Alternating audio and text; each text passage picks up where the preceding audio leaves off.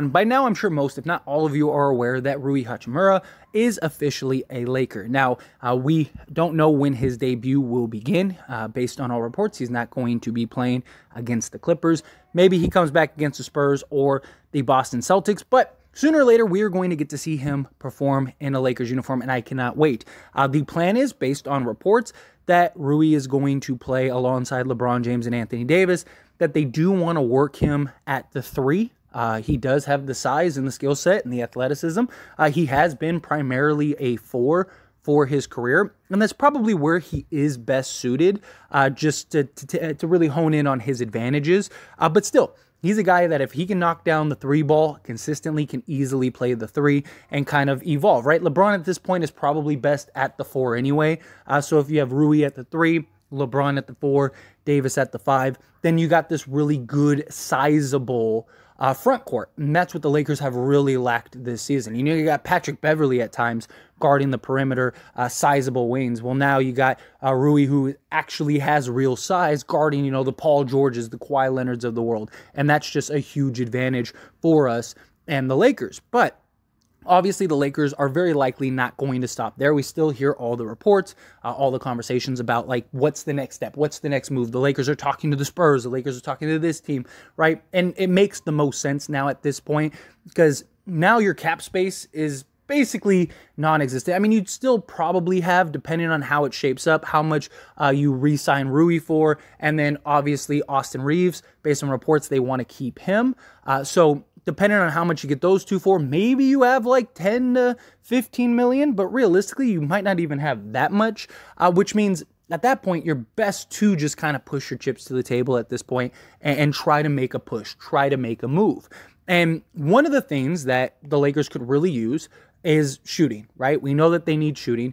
I'd still prefer getting some size on the perimeter, just guys defensively that can guard the size, but shooting is a real thing, and the Lakers seem to be in the market for a big man, right? So Lakers want shooting, Bojan Bogdanovic, they're looking at big men, Nerlens Noel's, got reports of Jakob Poeltl, they've worked out DeMarcus Cousins and Myers Leonard. They're trying to get size, they're trying to get another backup center, which it makes sense, especially if you're going to run Rui at the 3. It makes sense to go get another guy to kind of run in the rotation, kind of be Anthony Davis insurance as well. Anthony Davis can play the 4, can play the 5, however you want to structure it. So what this brings up is a trade that has been rumored since the beginning of time, or at least the beginning of this season and the offseason, and a trade that pretty much was done until Jeanie Buss decided not to go through with it, and that is the Indiana Pacers trade, right? Buddy Hield and Myles Turner. Indiana is currently at a free fall ever since Halliburton got hurt. They're on a 7-game losing streak currently, talking about in this video, and they play again tonight. Very likely could be an 8-game losing streak. And they're only 2 games out of just not even being in the playoffs anymore and being, a potential lottery team. So what does Indiana do at this point? Do they kind of let Halliburton kind of rest, get right, and take his time coming back, move Myles Turner, right? They weren't able to re-sign or extend Myles Turner, and the thought process is he's gone, right? Which it makes a ton of sense.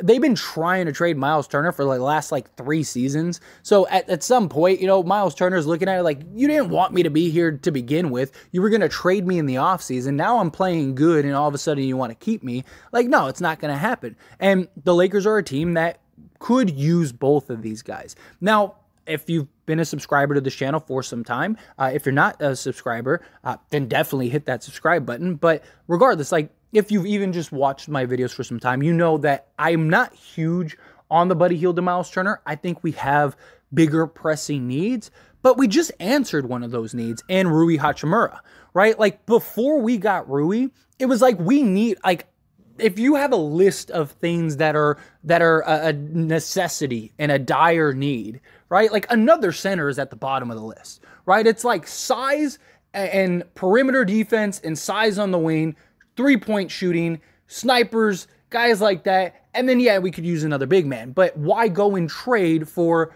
another big man when we need those assets to go get a guy like Rui Hachimura, right? Or Hachimura. So you need that. We got that. So now it's like, okay, well, what else can we look at? Well, let's address the shooting, and maybe now we can address the size. Now, personally, this still isn't my favorite trade, although I do believe this makes a lot more sense now. I still do not like this trade for 2 unprotected firsts. If you could do it for 1 unprotected first and like a pick swap or a couple seconds, the Lakers still have their second this year. They didn't give up this year's second round, so they still have this year's second round. So if you could take this year's second round, unprotected first, and then maybe a future second round or a pick swap, then I would be okay with that. You know, you keep your other first, and then you could package like Patrick Beverley and Lonnie Walker and maybe go do that third move to really kind of, I mean, imagine if you could land when all is said and done, right? Like a Buddy Hield, Myles Turner, Boyan, and Rui Hachimura, or maybe a Josh Richardson, or maybe, you know, maybe Alec Burke, right? Shooting like 45% from 3, another shooting guard, right? Like, you can never have too much shooting. You can never have too much size. So those are 2 things that the Lakers could really kind of address here, and especially if you could do it for 1 first. If they still want 2 unprotected firsts, I don't really like it. It does, though, make more sense now to go do Myles Turner and Buddy Hield because, again, the salary implications aren't as high as they were, right? You don't have the salary space anymore. So you might as well just, again, push the chips to the table. And even if you don't trade Patrick Beverley and Lonnie Walker, right, which you're probably losing them at the end of the season, but still, regardless, like let's say you don't do that other deal, Rui, Buddy, and Turner, right, like Myles, like that's a good, like, addition. Like, we've talked about the Lakers need 2 or 3 quality players to really kind of be a contender. Well, here you go. And Myles Turner gives you that Anthony Davis insurance. But here's my concern, right? There's a couple things that we need to address. Obviously, the things with Myles Turner. Myles Turner has had issues in the past working with other big men, the injury history. He wants to basically be maxed out, so you're going to have to commit and overpay him, in my opinion. You know, how is he going to fit with this team, with this roster? You're trading Russell Westbrook, so now what do? Do you move Dennis Schroeder? So now you're playing LeBron at the point again, kind of like on their championship run, which I don't think is the worst thing ever. And you have Dennis Schroeder coming off the bench. If that's the case, then I think you do need to go get an Alec Burke or a Josh Richardson and then bring Buddy off the bench. You know, so you have a starting 5 of, say, LeBron at the point guard. Then you need a defensive 3-and-D style shooting guard. So like an Alec Burke or Josh Richardson could help in that department. That is actually obtainable and reasonable, right? And then you'd have Rui Hachimura, Anthony Davis, and Myles Turner. That might be the best starting 5 in the league. And then your bench is you'd still have, you know, Dennis Schroeder, Austin Reeves, Buddy Hield, Winning Gabriel, you know, like it just, Thomas Bryant, right? Like you got this great rotation. And this makes sense, again, if you're playing Rui at the 3. Now, also, you could also, if you wanted to, bring Rui off the bench and kind of let him evolve and develop, right? You're only going to have LeBron for probably 2 more seasons. So you could kind of let Rui kind of shine and come into his own, you know, and then the games that LeBron doesn't play, Hachimura can just plug in and kind of fill in the LeBron role. I mean, you're never going to fill the LeBron role, but you get what I mean. Like, be that sizable body that can come in and light it up. That could be good. And just kind of be the first one off the bench to replace and expel LeBron. And kind of he can get his 20 minutes and you can do interchangeable lineups and kind of allow him to develop. And then once LeBron leaves, hopefully he's ready to go. He's getting into his prime. And now he's ready to blossom with Buddy Hield, Myles Turner, Anthony Davis. If you keep Anthony Davis, you'd still have, you know, very likely other pieces that you've gotten over the years. Like now you're in a good spot. Max Christie, maybe he develops and blossoms into his own. If you go and trade for like an Alec Burke, whatever. I think that this does make a lot more sense. I still don't like it for 2 firsts. I just don't. I still think you need to keep it 1 unprotected first because you are helping Indiana, right? Like, You're putting them in a position to where they don't have to take on long-term salary. There was a report today that came out that the Milwaukee Bucks and Phoenix Suns were working on a 3-team deal, and it ended up falling through from what it sounds like because of cap filler, right? And they would have had to take on salary, and they didn't want to take on salary, right? Because the whole reason they wanted to trade Hachimura was because they didn't want to pay him. Right? So why would you want to take on salary? That's the advantage that the Lakers have that other teams don't, right? The Lakers have just nothing but expiring contracts. So, yes, you get the same amount of assets that you would from anyone else, but you also don't have to take on long-term salary, right? If you went and trade Russell Westbrook, you don't have to take on long-term salary. Now, it would be nice if we could get like a Brissett as well tied to that. That is something that would be kind of cool. I don't know if they would do that, but, I think it's at least worth like mentioning, like, hey, we want Brissett if we're going to give you an unprotected first. I do think the Lakers are in a better position to kind of negotiate now than they were in the offseason, especially with Russ. Like, you're fine keeping Russ. You got Hachimura, so you're not as desperate as you once were.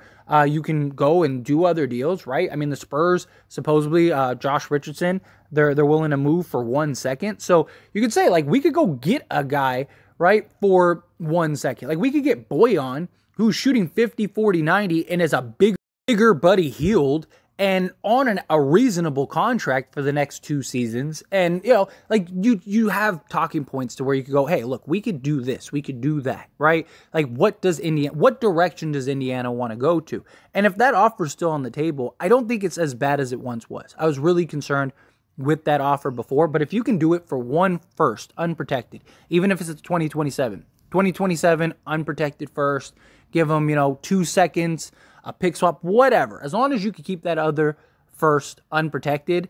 If you get Buddy Hield and Myles Turner, I think it's not the worst thing anymore. I think that's a solid move. Worst case, you got these 3 and Hachimura, and then you could, if you wanted to, take Patrick Beverley, Lonnie Walker, maybe Damian Jones, package some stuff, and then go get some other pieces, right? Maybe you do go get Josh Richardson. Maybe you do still go try to get Bojan Bogdanovic or just Alec Burke at that point. Or maybe you're looking elsewhere. Maybe you're trying to get another piece from some other team, something that's out there, right? I just think that would give you the depth. It'd give you the size. It'd give you the insurance. You get the dead-eye shooter. You already have Hachimura. Myles Turner can shoot the 3 ball. Hopefully when Anthony Davis comes back, he can kind of continue to shoot well. His shooting was getting better as before injury, so that could help.